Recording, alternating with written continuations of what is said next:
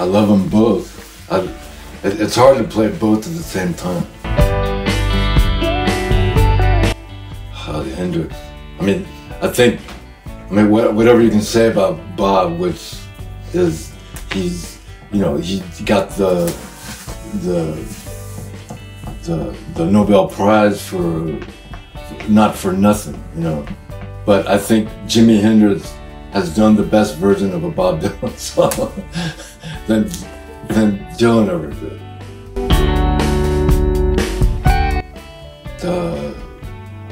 I like the daytime, but I spend a lot of time in the nighttime.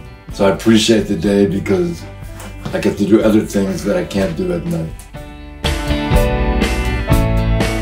I think studio's like a laboratory, you know, like a Dr. Frankenstein, you know, like you put all these pieces together, you make something, you know, come alive. But on stage, it's like theater. It's like living. You're just there to make it alive.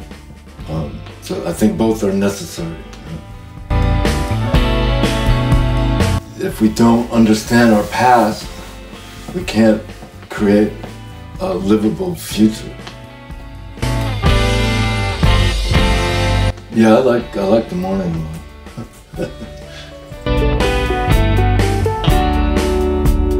I spent a lot of my life listening to Grateful Dead, and there was Leonard Cohen there was a song of his in a film called McCabe and Mrs. Miller. It's a Robert Altman film in the mid-70s, and that was the first time I really heard him. And I mean, his work has become crucial to me, though. I have to admit, I sing Leonard Cohen songs, and I don't sing Grateful Dead songs, so maybe there's a thing there. Early. I don't really believe in either.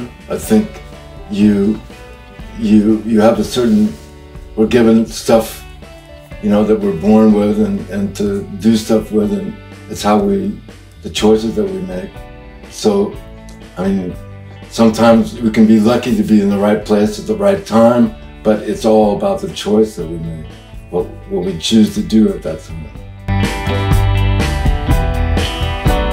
I think that nature is real, and every utopia that man has designed and thought about and created always comes up against nature.